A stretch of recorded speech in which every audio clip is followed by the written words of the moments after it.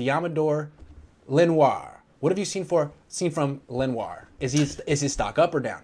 So Lenoir, his stock is up. I think it goes up a long ways. I really liked the kind of sticky man style coverage he was playing in the zone. When he was covering 84 in the first half, that he was positioned perfectly. He gets his arm in there. It was just textbook. So I love what he did. And that forced, by the way, that was on 3rd and 5. That forced the 4th down. So drive stall, all because of him. Great route. Yeah, absolutely. It looks like he is the better of the rookie corners. And it looks like if he can play the way he's played in preseason so far, he might be a really good backup who could start a few games if necessary, which we think is probably going to be necessary given the health history of the starting 2 corners, Mosley and Verrett. I was about to say, he is the backup to Mosley, guaranteed. He should also be the backup to K1. Yes. Oh, I like that too. See, the thing is, I haven't seen them cross-train Lenoir. And I think there's 2 schools of thought with a rookie. One is throw him in the deep end and see what he can do, or give him one thing. Put one thing on his plate, let him master that, and then expand his role year 2. It seems like the Niners are going with that one, as opposed to him being, mediocre or bad at a bunch of things, good at one. So I don't know if it's the right thing to do, but I don't know if he is the backup nickel right now. There may be someone else. We're going to get to him a little later. But yeah, this guy's stock is definitely up. He could be a starter by the end of the season, a starter by next year. Yeah, I like what he's doing. He's really good crossing over the middle. He can stick with the receivers better than a lot of these other backups on the team, if not all of them. He's right on their back, and he doesn't do it in a way where it's a bump style coverage. He's just glued to them the whole time, and it's not interference. And he had his head turned around on every single throw. It's like someone corrected that for him. Right. Yeah. You know who else is a lot like that? Like what you just described? Verrett. Yes, he's right on the back of the receiver, head turned, and they don't bite. Neither one of them is biting on the receiver. Because as a receiver, you can turn your head, and the corner thinks the ball is on the way. Good corners don't bite on that, though. Yeah. They wait, and that's what made Randy Moss, my good friend Kwanzaa Barnes, he's a football coach. He brought this up with me. Randy Moss was so good at timing things with his hands so he could reel really quickly. Right. And as a result, just like show it. Yeah. Right. Because as a back, if a guy starts doing this and looks up like this, that's when you start getting wide-eyed, and that's when you start getting your hand and your head turned around. So Lenoir is really good at not biting on that kind of thing. Verrett's a master. Yeah. Lenoir, from what I understand, has intercepted a pass, broken up a pass, gotten targeted 6 times, given up 0 completions.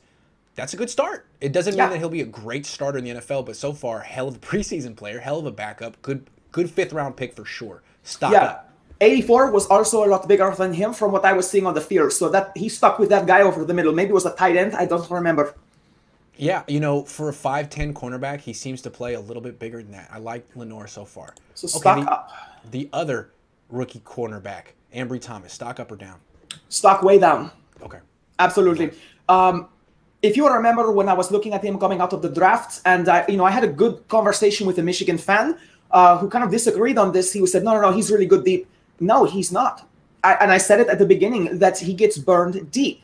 Yeah. And it's deceptive because he is so strong and he's so good at the line of scrimmage, it looks like. But remember what I said about Lenoir? He was not biting on the eyes of the receiver. He was waiting for the whole body language to kick in to make that reception. Thomas had perfect coverage on that deep pass over his head. Mm-hmm. The receiver turned his head, honestly, too soon, I feel. He turned it over his shoulder, and immediately Thomas turns around almost wild-eyed, looking lost, and he had his head way turned over, and if you notice, it slowed his route down, and that's when the separation began to be. He's going to have to work on his timing. The silver lining, he had his head turned this time. Yeah. But the guy who was the same way, in my opinion, who would be in phase, I think, like stride for stride with a guy until he turned around, and then he would just lose him, Chris Culliver. Yeah, the Super Bowl. Oh, yeah. Chris Culliver. Yep. Absolutely. That's the vibe I'm getting from Ambry Thomas now. He does have the long...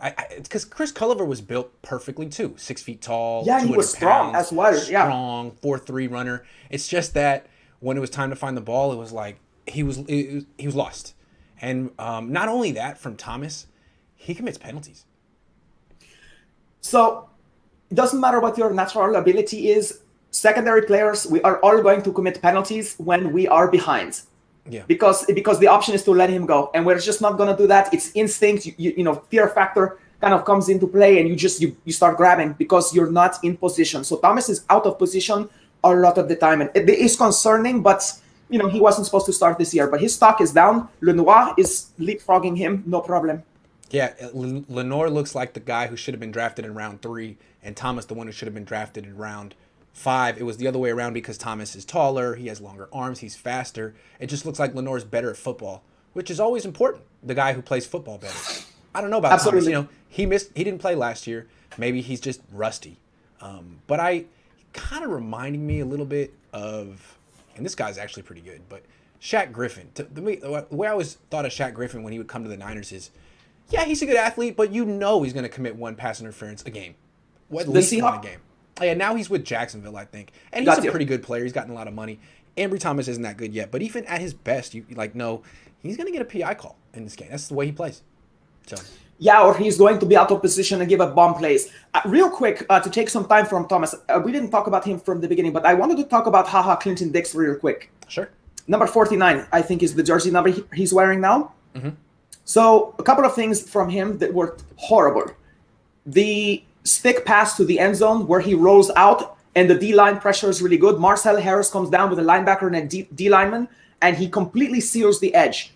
Clinton Dix is covering the back of the end zone receiver, and for some reason he comes flying downhill to add his touch to this sack, and he completely abandons his assignment. The quarterback just dunks it right over his head. Touchdown. Terrible, terrible. And here's the thing. Clinton Dix, I think, was trying too hard to be the savior and drill the quarterback. But, dude, know your lane and stay in it. He's too experienced and too good for this. I'm going to write that one off. He's freelancing, playing hero ball when he needs to, play his position. Yeah, that was 100% his fault, that touchdown. And Lenoir picked it up. He saw what was going to happen, and he was probably 2-3 yards away when the guy caught the ball. He actually came off his assignment as soon as he saw it. So, also, he was beat when B.W. Webb was called for a pass interference into the end zone. That should have been a touchdown. It was a bad pass by stick. So stock down, Clinton Dix? Absolutely. But these are mental errors, and it's one of those things where you can correct them. It was not his abilities. It was his judgments. So his stock is a little bit down. This is a guy who got cut by the Cowboys last year. Maybe it's because of things like this. We shouldn't just assume that he's going to make this team.